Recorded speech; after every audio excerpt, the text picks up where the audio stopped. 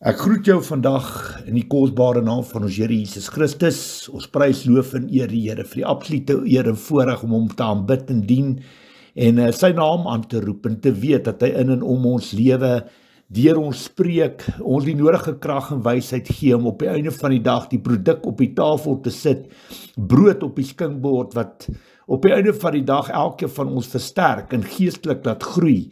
En aan God kom al die lof en eer toe. Niks wat ek sê, niks wat ek doen is uit myself uit nie, dis alles net genade van bo af. Ek gesels vandag wat ek woord deel, wat ons bietjie gaan gesels oor die derde tempel, soos die evangelie, soos die woord vir ons leer, dit wat nog moet kom.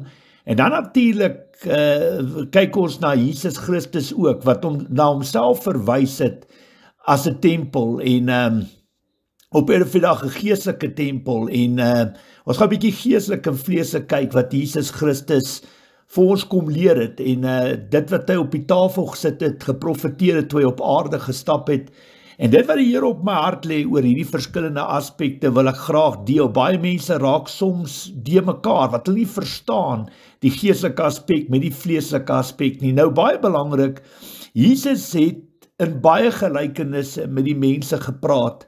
Hy het soms na die vlees verwys en soms het hy na die gees verwys. Die woord van God is baie hard en duidelik. In Romeine 8:5, luister baie mooi. Want die wat vleeslik is, bedink vleeslike dinge, maar die wat geestelik is, geestelike dinge. Jesus het na homself verwys as die tempel van God. Dis nou geestelik. Die mens wat geestelik blind en doof was, kon dit glad nie verstaan, hulle kon dit glad nie insien, die mense wat geestelik blind en doof is. Johannes 2:19 gee die Here daar vir jou. Jesus het hulle geantwoord, breek hierdie tempel af, en in 3 dae sal ek hom weer oprig, of sal ek hom oprig.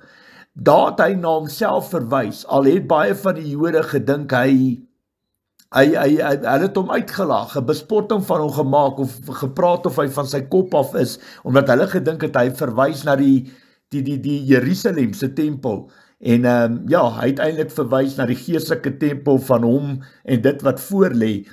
Dit kan ons ook lees in Matteus 26 vers 61, hierdie man het gesê, ek kan die tempel van God afbreek, en in 3 dae weer opbou. Na Jesus sy laaste asem uitgeblaas het die voorhangsel van die tempel middeldeur geskeur. Dit was die einde van die vleeslike tempel of kerk, waar mense vir God aanbid het.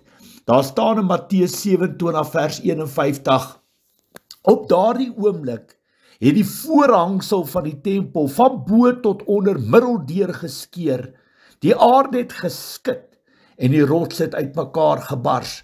Jesus het God se koninkryk aarde toegebring. Nou luister baie mooi, God is gees, ons moet God in gees en in waarheid aanbid en nie. Dis verskriklik belangrik. Daar gee God die opdrag, daar gee Jesus die woord, dat God is gees, ons moet God in gees en waarheid aanbid en dien. En luister na hierdie skrif, wat die Here vir elkeen van ons gee vandag. Johannes 4, vers 23 en 24. Maar daar kom 'n tyd, luister mooi, en dit is nou, baie braaf, so daar kom 'n tyd, en die tyd is nou, wanneer die ware aanbidders, die Vader deur die Gees, in 'n waarheid sal aanbid, want die Vader wil juis sê, dat die mense wat hom aanbid, dit so doen.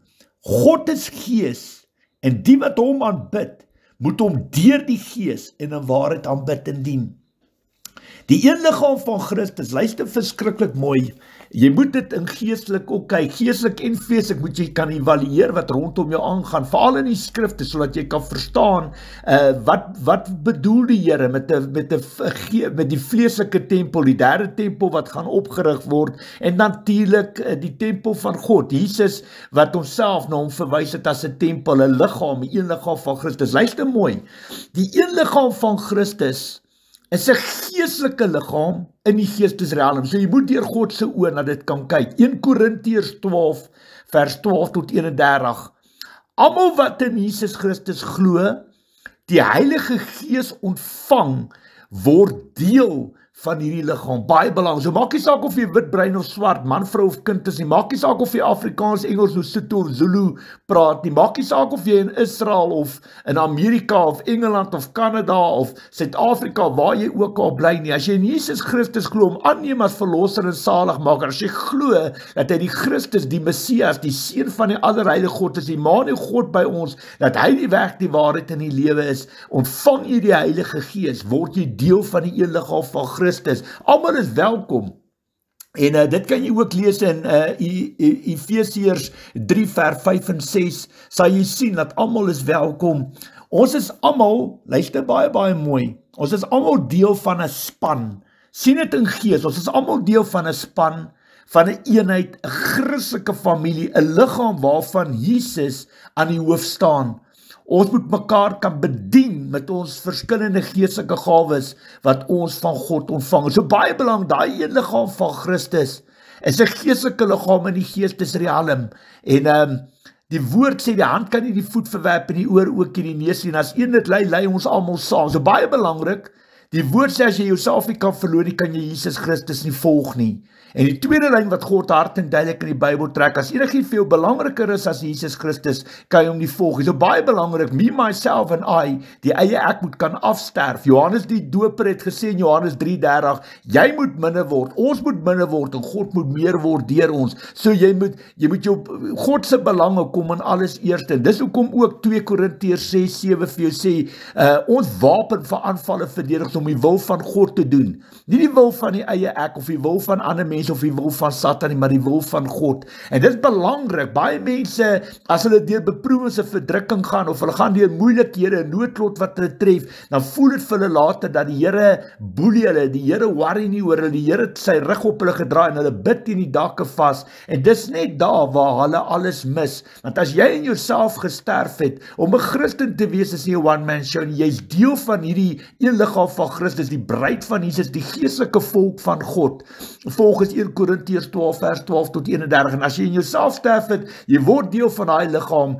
is jy deel van 'n span, van 'n eenheid, van 'n Christelike familie, van 'n liggaam waarvan Jesus Christus aan die hoof staan, en jy moet dit ook so kan sien, en besef en weet, dat ons moet daar wees vir mekaar op die hande kan dra, so jy moet geestelik daarna kyk, so as jy die Heilige Gees ontvang het, glo in Jesus Christus, word jy deel van die een liggaam van Christus, word jy deel van die tempel van God, en die tempel van Jesus Christus, waarvan hy in die hoof, sien dit in gees, word jy deel van daai liggaam, baie belangrik, jy is die hoofpriester van jou eie tabernakel, jou eie tempel, jou eie liggaam. Jy sien, volgens 1 Korintiërs 3 vers 16 en 17 en natuurlik 1 Korintiërs 6 vers 19 en 20. Jou liggaam is die tempel van God. Baie belangrik. Jy moet dit geestelik daarna kan kyk en ook kyk na daai skrifte 1 Korintiërs 3 vers 16 en 17 wat jy op jou eie kan deurlees en natuurlik ook 1 Korintiërs 6 vers 19 en 20. Baie belangrik.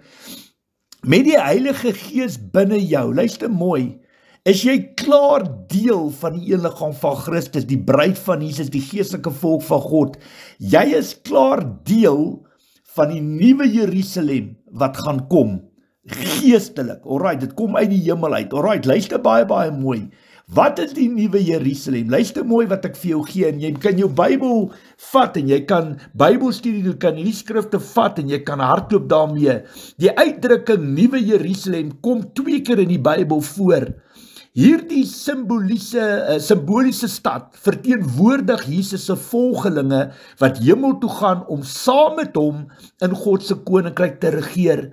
Die Bybel wys dat hierdie groep, ook die bruid van Christus, die een liggaam van Christus, die geestelike volk van God, genoem kan word, volgens 1 Korintiërs 12 vers 12 tot 31, en natuurlik is almal welkom, Efesiërs 3 vers 5 en 6.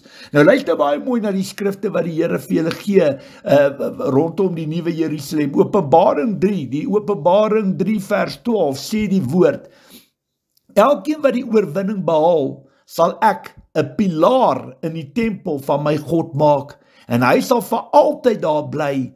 Ek sal op hom die naam van my God skryf, en die naam van die stad van my God, die nuwe Jerusalem, wat van my God af uit die hemel uit afkom, en ek sal ook my eie nuwe naam op hom skrywe. Baie, baie belangrik. Dan nog 'n skrif wat die Here vir my gee, is die Openbaring 21 vers 2, en ek het die heilige stad, die nuwe Jerusalem van God af, uit die hemel uit sien afkom. Die stad was gereed soos 'n bruid wat vir haar man versier is. Ook gee die Here vir julle Galasiërs 4 vers 26, maar die hemelse Jerusalem is vry, en dit is ons moeder. Baie belangrik, ek wil dit weer lees, Galasiërs 4:26, maar die hemelse Jerusalem is vry, en dit is ons moeder. Hebreërs 12 vers 22 gee die Here ook vir julle, maar julle het wel gekom by Sionsberg en die stad van die lewende God. Dit is die hemelse Jerusalem met sy miljoene engele by die feestelike samekoms, maar julle het wel gekom by die Sionsberg en die stad van die lewende God. Dit is die hemelse Jerusalem met sy miljoene engele by die feestelike samekoms. En dan gee die Here ook vir julle die Openbaring 21 vers 10. Ek is toe deur die Gees, dis die Heilige Gees meegevoer, en die engel het my na 'n groot hoë berg toe geneem, en die heilige stad Jerusalem vir my gewys, wat van God af uit die hemel uit afkom. Is dit 'n fantastiese skrif daar in die Openbaring 21 vers 10. So baie, baie belangrik, jy moet geestelik na alles kan kyk. God wil hê, ons moet alles in gees kan evalueer, en besef en weet, dat as jy die Heilige Gees ontvang het, dat jy in jouself gesterf, en jy moet deur God se oë na die wêreld kan kyk, en jy moet kan besef en weet, hier's 'n vleeslike wêreld, en dan is daar 'n geestelike wêreld. Dis verskriklik belangrik. As ons kyk, jy weet, wêreldse mense dink wêrelds, alright, baie belangrik, hulle tree wêrelds op. Luister mooi wat ek vir jou sê, maak 'n koppie koffie, drink 'n koppie tee, luister mooi wat ek vir jou sê, wêreldse mense dink wêrelds, hulle tree wêrelds op. Die Bybel leer vir ons die volgende, in Johannes 3 vers 18, luister baie mooi, wie in hom glo, dis Jesus, die Christus, die Messias, die Seun van God, wie in hom glo, word nie veroordeel nie. Wie nie glo nie, is reeds veroordeel, omdat hy nie in die enigste Seun van God glo nie. Baie Jode glo nie in Jesus Christus as die Messias, die Christus, die Seun van die Allerheilige God, Immanuel, God by ons nie. Sonder die Heilige Gees is hulle absoluut gedoem om tot 'n val te kom. Jesus is die enigste weg, waarheid en lewe. Niemand kom na die Vader behalwe deur hom nie. Dit kan jy lees in Johannes 14 vers 6. Baie van hulle, van hierdie Jode, wag nog vir die Messias om te kom. Baie van hulle is mislei en vir 'n raad gevat. Baie van hulle hou nog vas aan die godsdienstige rituele en wette van die ou, jy weet, van die ou verbond. Hulle lewe baie streng daarvolgens. Baie van hulle is geestelik blind en doof, geestelik dood hier buite. Dit is waar die derde tempel inkom. Luister baie mooi, dit is 'n vleeslike tempel, dit is waar die derde tempel inkom. Die tempel gaan weer herbou word. Die planne is klaar in plek. Die dom in Jerusalem staan op die plek waar die tempel oorspronklik gebou was. Hoe hulle rondom hierdie saak of probleem gaan optree, sal in tyd gesien moet word. Na die derde tempel gebou is, sal die res van Jesus Christus se profesie, as ook Daniël se profesie en die boek Openbaring uitspeel volgens God se perfekte wil en tyd. Daar sal baie water wat in die see moet loop.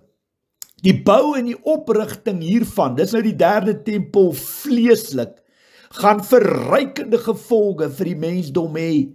Dit sal tot bekendmaking van die antichrist lei, waarna die wederkoms van Christus daarna sal plaasvind. Israel moet na hulle land terugkeer voordat die eindtydse handelinge van God met hulle as volk kan begin. Luister, hoor die woord wat die Here hier gee. Esegiel 36 vers 22, 24 tot 28. Luister baie mooi. So dis Esegiel 36 vers 22 en dan ook vers 24 tot 28. Daarom sê vir Israel, So sê die Here my God, dit is nie terwille van julle dat ek optree nie, Israel, maar terwille van my heilige naam, wat deur julle oneer aangedoen is onder die nasies waar julle gekom het. Ek sal julle tussen die nasies uit wegvat, julle uit al die lande bymekaar maak en julle na julle land toe terugbring. Ek sal reinigingswater oor julle uitgooi, sodat julle rein kan word. Ek sal julle reinig van al julle onreinheid en van al julle afgoderry. Ek sal julle 'n nuwe hart en 'n nuwe gees gee. Ek sal die kliphart uit julle liggaam uithaal en julle hart van vleis gee. Ek sal my gees, dis die Heilige Gees, in julle gee, en ek sal julle maak dat julle volgens my voorskrifte leef en my bepalings gehoorsaam en nakom. Julle sal in die land woon wat ek aan julle voorvaders gegee het. Julle sal my volk wees en ek sal julle God wees. Uit hierdie verse is dit baie duidelik dat Israel in ongeloof uit hulle internasionale verstrooiing herstel sal word. Baie belangrik. Hulle fisiese herstel sal ook voortgaan tot hulle die grootste enkele groep Jode in die wêreld is, en dus in 'n posisie om besluite namens alle Jode te neem. Slegs dan sal die gebeurtenisse begin plaasvind wat na hulle geestelike herstel as volk sal lei. Hulle groot eindtydse benoudheid en daarop volgende geestelike herlewing sal gedurende die 7 jaar lange verdrukking plaasvind, omdat dit 'n belangrike tydperk in hulle nasionale heilsgeskiedenis is. Daar staan geskrywe Daniël 9 vers 24 tot 27. Luister mooi, Daniël 9 vers 24 tot 27. Daar is 70 tydperke vir jou volk en vir jou heilige stad vasgestel. In die tyd sal daar aan die goddeloosheid en die sondes 'n einde gemaak word en sal daar versoening gedoen word vir die oortredinge. Dit is die tyd waarin 'n blywende geregtigheid tot stand gebring sal word, waarin die profesie en die visioen tot vervulling sal kom en die tempel heringewys sal word.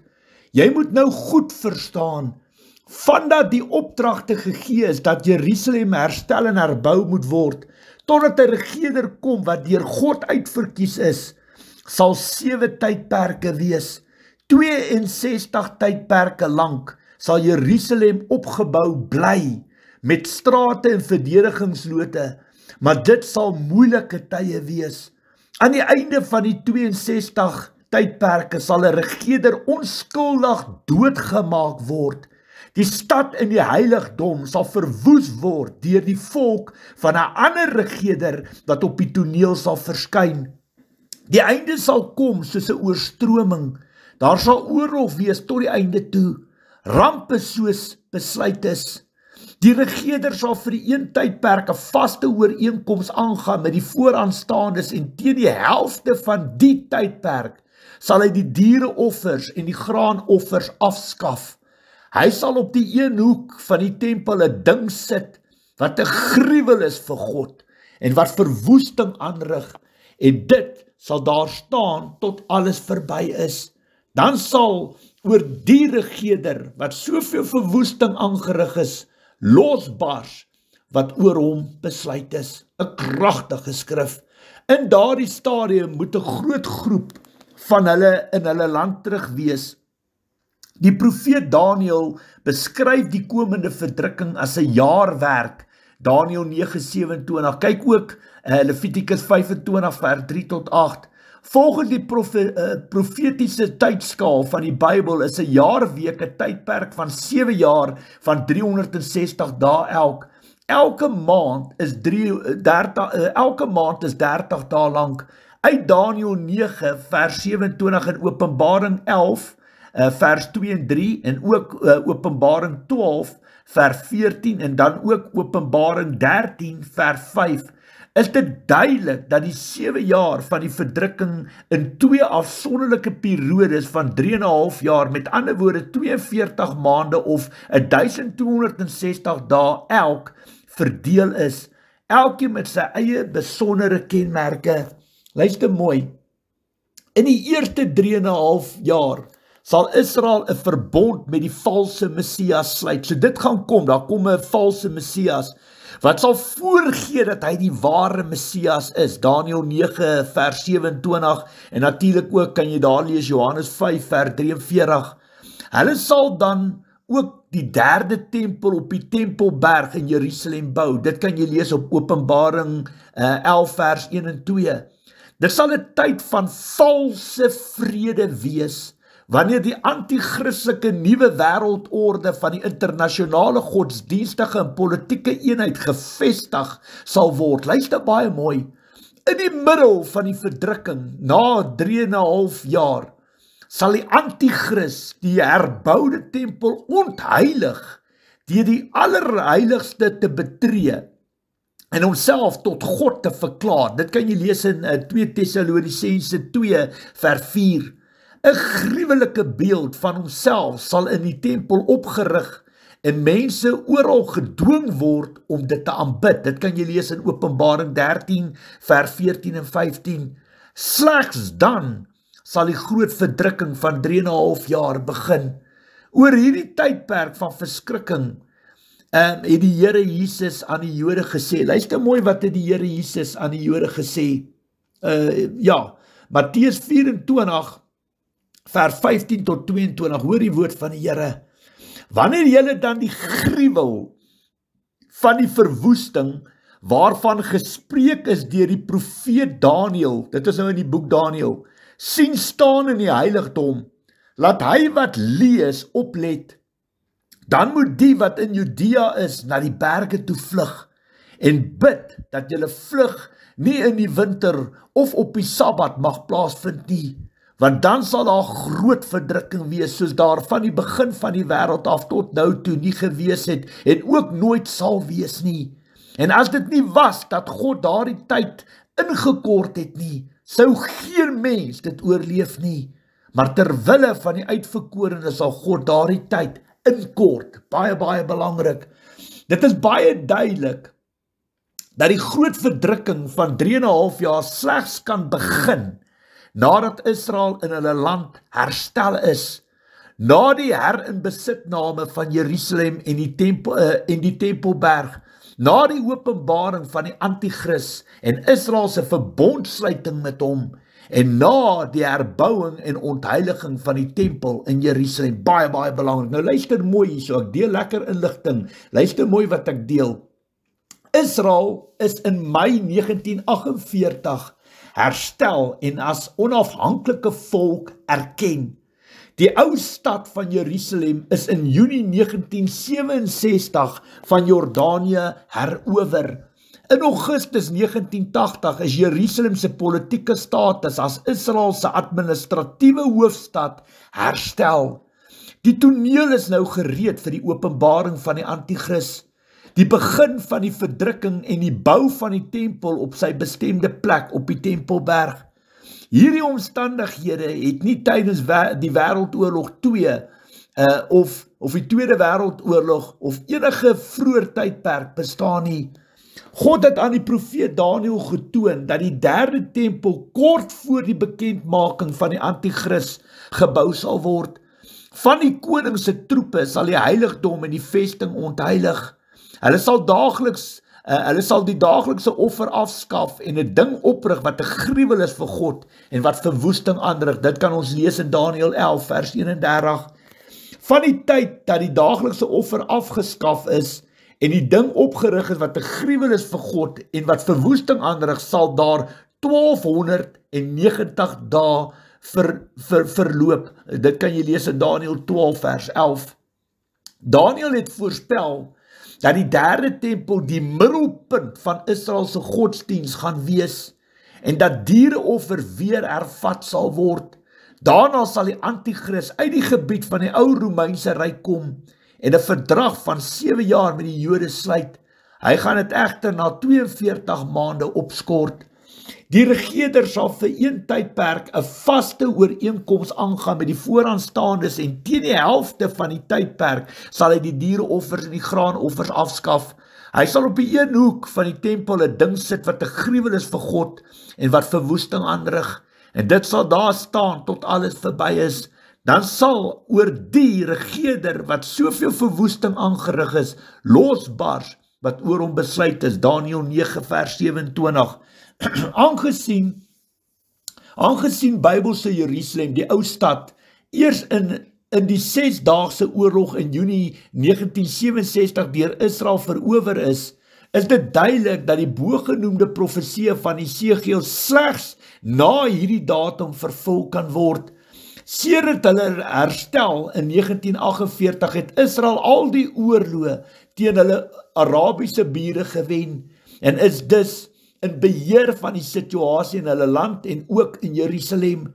Dit is slegs nou, te midde van stygende konflik tussen Israel, die Palestynë en die ander Arabiese moslemlande, dat die druk skerp op Israel toeneem om hulle land en hoofstad Jerusalem te verdeel en die een deel aan die Palestynë te oorhandig.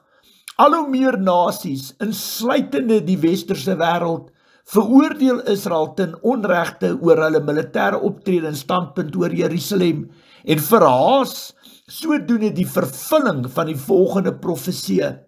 Sagaria 12 vers 2 en 3, daar staan geskrywe, kyk, ek maak Jerusalem vir al die volke rondom tot 'n beker van bedwelming, en ook teen Juda sal dit wees tydens die belering van Jerusalem. En in die dag maak ek Jerusalem tot 'n baie swaar klip vir al die volke. Elkeen wat dit optel, sal hom daarmee sekerlik seermaak, en al die nasies van die aarde sal daarteen vergader word. God sal die nasies oordeel wat Israel vervolg en druk op hulle uitgeoefen het om hulle land te verdeel. Ek wil dit net weer lees. God sal die nasies oordeel wat Israel vervolg en druk op hulle uitgeoefen het om hulle land te verdeel. Dit kan jy lees in Joel 3 vers 1 en 2. Hy sal ook oor Israel groot benoudheid toelaat tydens die belering van die land en hoofstad, sodat hulle in tye van ernstige benoudheid om redding tot die Here sal roep. Definitief. Die verdrukkingsperiode sal begin wanneer Israel en die nasies die antichrist uit eie keuse sal aanvaar en aanbid. Wanneer hy 3,5 jaar later teen hulle draai deur 'n militêre diktatuur in te stel, sal hulle terselfdertyd ook die toorn van die Here beleef, wanneer die kragte van die hemele geskit sal word en mense se harte sal beswyk van vrees en verwagting van dinge wat oor die wêreld kom. Dit kan jy lees in Lukas 21 vers 25 en 26. Hulle sal in paniek na die berge vlug. Openbaring 6 vers 15 tot 17. Hoewel baie mense gedurende die verdrukking gered sal word, sal hulle nie meer in die kerkbedeling wees nie, en dus nie op die belofte aanspraak kan maak dat die poorte van die doderyk die kerk nie sal oorweldig nie. Dit kan jy lees in Matteus 16 vers 18. In daardie tyd sal die antichrist teen die heiliges oorlog voer en hulle oorwin op Openbaring 13 vers 7. Hulle sal wel gered kan word, maar sal as martelare, ek kan dit nie lekker my tong knoop, martelare moet sterf, omdat hulle sal weier om die antichrist te aanbid. Dit is die merk van die dier, wat op die kop en op die hand gesit word, op die voorkop. So ek wil net daai stuk weer lees. Hulle sal wel gered kan word, maar sal as martelare moet sterf, omdat hulle sal weier om die antichrist te aanbid. Dit kan jy lees in Openbaring 6, vers 9 tot 11, en dan ook Openbaring 13, vers 15. Hoewel daar beslis 'n aanloop tot die verdrukkingsperiode is, sou dit verkeerd wees om die Eerste Wêreldoorlog en die Tweede Wêreldoorlog as die oorlog te beskou waarna Jesus verwys het. Ja, waarna Jesus verwys het. Ek net seker maak hier, ja, daar sal baie oorloë wees wat die verdrukkingstyd sal kenmerk. Die eerste groot oorlog sal die Russies en die Arabiese inval in Israel wees. Daar kyk ons na die Esegiel 38 oorlog, 38-39 oorlog. Daarna sal Israel direk geraak word deur oorloë tussen die antichrist as die koning van die noorde en Egipte as die koning van die suide, rigtings soos vanuit Israel waargeneem. Dit kan jy lees in Daniël 11 vers 40 tot 42. Die antichrist sal ook teen verskeie ander nasies oorlog maak. Dit kan jy lees in Daniël 11 vers 44. Teen die einde van die groot verdrukking sal alle nasies teen Israel gemobiliseer word. Dit kan jy lees in Sagaria 12 vers 3 en dan ook Sagaria 14 vers 2 en ook teen hulle komende Messias koning, Openbaring 19 vers 19. So, ek wil net weer daai stuk lees. Teen die einde van die groot verdrukking sal alle nasies teen Israel gemobiliseer word en ook teen hulle komende Messias, die koning. Bose geeste sal die konings van die aarde aanhits om hulle leers in Israel te ontplooi. Dit kan jy ook lees in Openbaring 16 vers 13 tot 16. Baie interessant.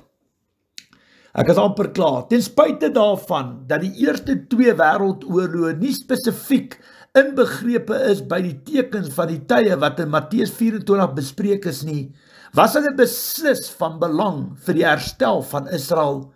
Deur die eerste wêreldoorlog is die land Israel van Turkse beheer bevry en in 'n Britse mandaatgebied omskep ter voorbereiding op die terughandiging daarvan aan sy regmatige eienaars. Deur die Tweede Wêreldoorlog is die volk Israel bevry van die nasies waarheen hulle verstrooi geraak en verdruk is, deurdat baie van hulle verplig is om vir oorlewing na hulle eie land terug te keer. Deur die Derde Wêreldoorlog, dis in die slag van Armageddon, sal Israel se geestelike herstel bevorder word, omdat dit hulle na hulle Messias sal dryf, wat hulle enigste hoop op redding sal wees. Verskriklik interessant, en dit wys jou net, hulle sal op 'n punt kom wat hulle glad nie meer in beheer is nie, wat hulle eintlik in 'n hoek vasgedruk is, en op die einde van die dag, net deur die krag van die Heilige Gees en deur hulle Messias en ons drie-enige God gered kan word. Hulle sal op 'n punt kom wat hulle magteloos is, en wat hulle net hulle redding sal vind, by die Heilige Gees en by Jesus Christus wat die Messias is. Ek wil net ter afsluiting, wil ek met julle baie interessant deel. Ek praat baie kere, ek van, ek is onpartydig en ek kyk deur God se oë na die wêreld, en dis hoekom ek nie Israel se kant kies nie, dis hoekom ek ook geen ander volk of nasie of land kies op die oomblik met die oorlog wat ons sien in die Gaza-strook, wat ons sien in Libanon, en die aanvalle van Iran, en almal wat op Israel van toepassing, ons weet, ons het gesien, hoe's in Oktober die 7de 2023, hoe is Israel aangeval deur Hamas, en baie belangrik, dit was absoluut skokkend hoe hulle vir Israel ontkant betrap het, en hoeveel vrouens verkragt is, en hoeveel mense vermoor is, en kinders onthoof is, en aan die brand gesteek is, en selfs ontvoer is. Ons weet, daar was oor die 1000 mense doodgemaak, en daar was daar ook 'n klompie mense ontvoer. Hulle het absoluut vir Israel ontkant gevang. Maar op die einde van die dag, in plaas van om kwaad vir kwaad te vergeld, en reg in eie hande te neem, moes hulle stil geraak het, en eerder vir God gaan vra het, hoekom het dit met hulle gebeur? Hulle het geweet wie het hulle aangeval, maar hulle moes vir God gevra het, hoekom het die Here dit toegestaan en toegelaat? Op die einde van die dag kan baie van hulle dit nie doen nie, want baie van hulle glo nie in Jesus as die Messias, die Christus, die Seun van God, Immanuel, God by ons. En dit is waar Johannes 3:18 kort en kragtig opsom, dat as jy nie in die enigste Seun van God glo nie, is jy outomaties klaar veroordeel. En dis hoekom hulle magteloos is, dis hoekom hulle op hulle eie kragte staat maak, dis hoekom hulle self dink hulle is God. Hulle het eintlik hulle eie grootste vyand geword. Israel, die hele kabinet en regering, die wat in beheer staan van Israel, die leierskap van Israel, het hulle eie grootste vyand geword. Hulle keuse was om kwaad vir kwaad te vergeld en reg in eie hande te neem. Jy sien, nêrens kan jy die vrug van die Heilige Gees en hulle optredes raak sien. Nêrens kan jy Jesus Christus se karaktereienskappe in hulle doen en hulle late en hulle optredes en uitsprake. Jy kan dit nie identifiseer in hulle nie, en dis hoekom hulle eintlik wêrelds is. Hulle is wêreldse mense wat die wêreld geniet en wêrelds optree, en glad nie die stem van die Heilige Gees deel maak van hulle besluite wat hulle maak, en dis hoekom hulle keuses was om op te tree, kwaad vir kwaad te vergeld en reg in eie hande te neem, terwyl Jesus vir ons kom leer het, dat jou ware vyand is in gees en nie in vlees nie, Efesiërs 6:12 en 2 Korintiërs 10 vers 3 tot 5.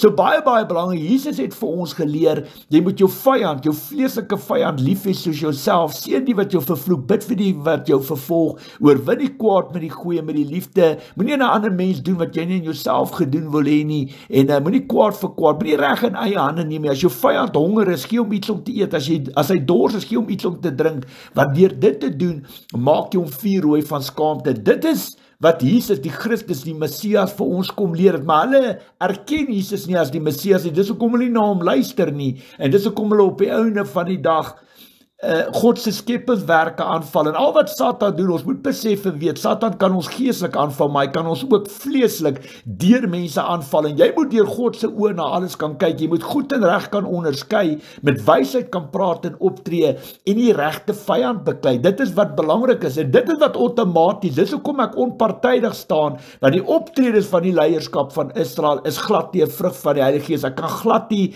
die karaktereienskappe sien van dit wat afspeel op die oomblik in die Midde-Ooste tussen Israel en Iran en Libanon en Palestyne en Hamas en Hezbollah en almal wat daar betrokke is nie. Jy kan nie die Heilige Gees sien daar, jy kan nie die vrug van die Heilige Gees, die karaktereienskappe sien nie. En ons trek al die laaste wat ek gekyk het, op die einde van die dag, omdat hulle daai roete gevolg het, is die hele plek flenters geskiet rondom hulle. Op die einde van die dag het hulle daai roete gevolg, en ons trek al op die oomblik by die laaste wat ek gesien het, op 43.000 mense wat dood is. Nie almal onskuldig nie, maar daar's ongelooflik baie vrouens en kinders wat in die spervuur beland het, wat hulle lewens verloor het. Hordes, duisende mense se bloed roep van die grond af na die Here. En ou Satan nou partytjie, kyk as jy geestelik deur God se oë na die wêreld kyk, hoe meer mense die leierskap van Israel, hoe meer hulle mense doodskiet en alles verwoes en onskuldige mense hulle lewens verloor, hoe meer mense hulle doodmaak, hoe meer geestelike regte gee hulle vir Satan om hulle op die einde van die dag aan te val. En dis hoekom ek nie kan kies nie, dis hoekom ek deur God se oë na die wêreld kyk en optree soos die Here my leer, omdat ek weet wie die ware vyand is, Satan in sy bose koninkryk. En soos hy jou geestelik kan aanval, so kan hy jou natuurlik vleeslik deur mense aanval.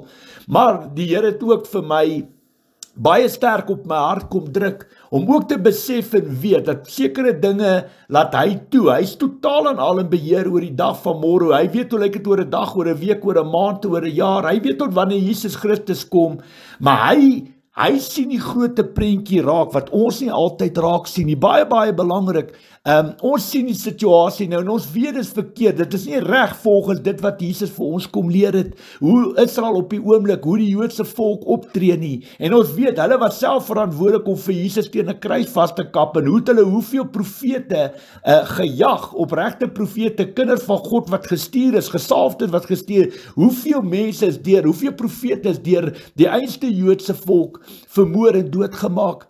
Maar op die einde van die dag wys die Here, wat die Here baie sterk op my hart ook druk, ons, al is ons Christen, al is ons opreg, al is ons die wagte op die muur, al verstaan ons waaroor die evangelie gaan, al verstaan ons 100% waaroor Jesus Christus, wat hy vir ons kom leer het, moet ons besef en weet, ons as mens sien nie altyd die groot prentjie raak nie. Dit, die afvalligheid, die profesie wat homself uitspeel is, geslagte op geslagte, generasies op generasies, 'n blaatante afvalligheid van die egte suiwer woord en evangelie van Jesus Christus. En dis hoekom die groot prentjie sien ek en jy, of ons sien dit nie raak nie. En dis hoekom God weet vandag hier waar ek met julle praat, wat is Satan se slinkse, bose, perverse plan, en nie net hoe hy geestelik aanval, mense geestelik blind en doof maak nie, maar hoe hy vleeslik deur mense aanval. En hier waar ek nou met jou praat, die Here weet of hy laat toe wat Israel doen op die oomblik, wat die magte, wat die weermag van Israel doen vir 'n doel en 'n rede, want hier waar ek nou met jou praat,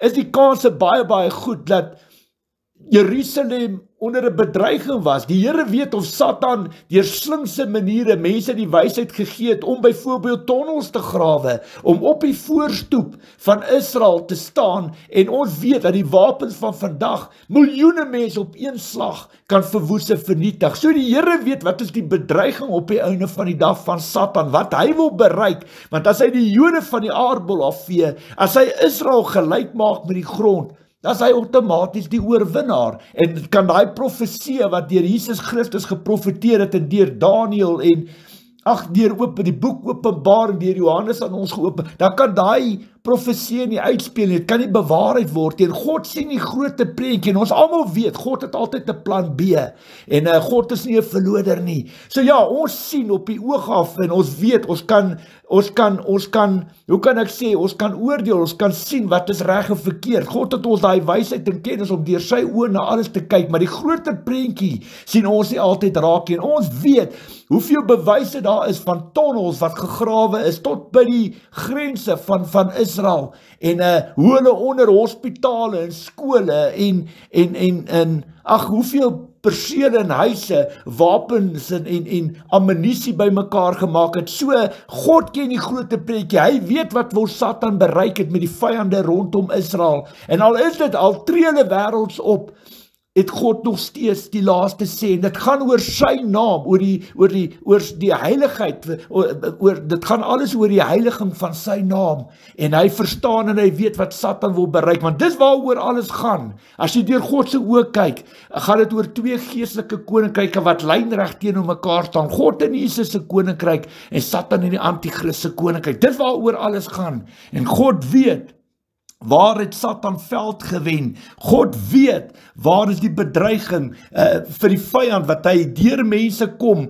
veral mense wat nie Christen is, mense wat in ander gelowe vasgevang is, wat Israel haat, wat absoluut vir Israel wil verwoes. Die Here ken die ropes, hy sien, hoor en weet alles, en hy maak skoon. Op die einde van die dag, as daar spasie gemaak word tussen Israel en Hamas en Libanon en Iran en almal wat 'n bedreiging is vir Israel, moet ons ook die groot prentjie ook kan verstaan. En dit wat die Here baie sterk op my hart lê. Op die einde van die dag praat ons hier van wêreldse mense. As jy die Bybel goed en reg verstaan, as jy opregte Christen kind van God is jy in elk geval net 'n kuiergas, net 'n vreemdeling in hierdie wêreld. Alright, vir ons om te lewe is Christus, om te sterf is vir ons 'n wins. Ons oë is op die onsigbare gerig, nie die sigbare nie, want die sigbare is net tydelik, maar die onsigbare is vir ewig. En dis hoekom die Here sê, moenie vir julle skatkisse op aarde bymekaar maak, maar mot en roeste laat vergaan en diewe kom en steel nie. Nee, maak vir jou 'n skatkis in die hemel bymekaar, waar mot en roeste nie kan laat vergaan nie, en diewe nie kom en dit steel nie. Waar jou skat is, daar sal jou hart ook wees. En dis hoekom God wil hê ons moet ons oë gefokus hou op Jesus Christus, op sy koninkryk, Kolossense 3 vers 2 tot 4. En dis hoekom ons moet die hele groter prentjie sien, ons nie altyd raak, en ons moet God toelaat om te doen wat hy wil doen.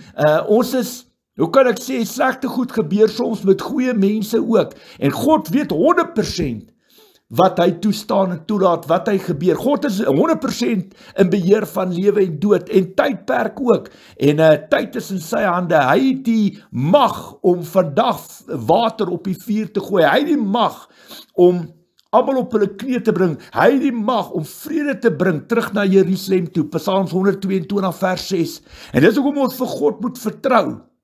Want Satan wil die profesie, wil hy inkort, hy wil 'n lyn trek, hy wil daai profesie stil maak, sodat hy op die einde van die dag kan oorwin, triomfeer en outomaties van God en van die Christendom en van die absolute, hoe kan ek sê, nagedagtes van Jesus en sy opstanding, die absolute wonderbaarlike geboorte en opstanding van Jesus Christus, wil hy 'n grap kom maak. En hy weet, hy is onder 'n bedreiging, tot die dag wat hy dit stop, tot hy dit onder die mat en vee, tot daar waar hy lyn trek, en tot waar hy beheer vat daaroor. En dis hoekom God sien die groot prentjie raak, en dis hoekom ons moet luister wat die Here sê. Ons verstaan, ons weet, daar sekere goed wat God toestaan en toelaat. Ons sal nie altyd alles weet, en ons wil ook nie alles.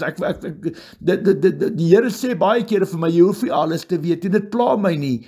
Op die einde van die dag praat ek net wat die Here op my hart sê. Dis hoekom ek hierdie woord bring, om vir julle 'n idee te gee van hoe lyk die dinge wat kom en vir jou 'n sekerheid, jou te help onderskei tussen die geestelike tempel waarvoor Jesus Christus homself vergelyk het, waarvoor hy staan, waarvoor hy in die hoof staan, en dan natuurlik wêreldse mense wat nog wag vir die ander, wat wag vir die Messias om nog te kom, wat op die einde van die dag 'n wêreldse tempel, 'n derde tempel sal bou, en op die einde van die dag sal wolf en skaapklere kom. Ons weet Satan kom soos 'n dief van die nag, soos 'n engel van die lig, soos 'n bril op soek na iemand om te verslind en te verskeer, en dit is wat hy gaan doen. Dit is wat hy gaan probeer bereik, om hordes, duisende mense oor aan te sit. En ons as Christene is die wag op die muur. Ons moet die rooi ligte kan sien. Ons moet die omstandighede rondom ons kan identifiseer, en ons moet in daai kanale inbid. En hierdie evangelie wat op ons harte geskuif het, moet ons moet nie stil bly nie, ons moet dit versprei en verkondig op elke platform wat ons moontlik kan, en natuurlik na die kerke toe bring, en ons moet hierdie wysheid en kennis met mekaar kan deel. Voel ook welkom om te gaan kyk na my Esegiel 38 leerstelling wat ek gemaak het. Voel welkom om te gaan kyk oor leerstellings wat ek gemaak het oor die wettelose mens, en gaan daar 'n wegraping wees, en waar staan die tye, waar is ons nou? Gaan kyk bietjie daarna. As jy dit nie kan sien nie, vra vir my en ek sal dit vir jou aanstuur. En gaan kyk waar ons is, gaan kyk na my leerstelling ook, Israel, die oorlog in Israel, wie's reg, wie is verkeerd. Gaan luister daai leerstellings, en veral die Esegiel 38 oorlog, want na jy dit geluister, gaan jy 100% verstaan, waar staan ons op die oomblik, en wat is die pad vorentoe, wat kan ons verwag? En dis ook vir jou sê, jy sal alles wat die Here my gee, die wysheid, die kennis wat hy vir my gee, sit ek as 'n produk op die tafel neer, absoluut gratis, dit kos jou absoluut niks, en die Here word natuurlik daardeur verheerlik. Wees geseënd in Jesus Christus, 'n mooi dag word vir almal toegewens. Dankie vir die voorreg om hierdie woord, hierdie brood te bring, en mag die Here daardeur vir jou heerlik word, mag daai saad wat geplant word in jou hart en jou gees, mag die Here dit beskerm, kunsmis en water gooi, en daai lande inoes, as die saad ryp is, en ons prys die Here vir die voorreg om hierdie woord te bring. Aan hom kom al die lof en eer toe, in Jesus Christus se kosbare naam. Ja, ek stuur hierdie voice note uit, maar ek stuur ook die skrywe van hoe ek dit by mekaar sit, die navorsing wat ek gedoen het, sit ek ook op die tafel. Ek weet God se seën en vrug is daaroor. So terwyl jy luister na hierdie voice, dan kan jy outomaties ook lees saam met my. Jy kan kyk na die skrif, en dit sal jou natuurlik baie help met jou navorsing en jou Bybelstudie, wat jy op jou tyd kan deurwerk. Wees geseënd in Jesus Christus. Dankie vir die voorreg. God se rykste seën. Shalom, vrede word vir almal toegewens. Ons gesels gou weer. Groetnis. Bye bye.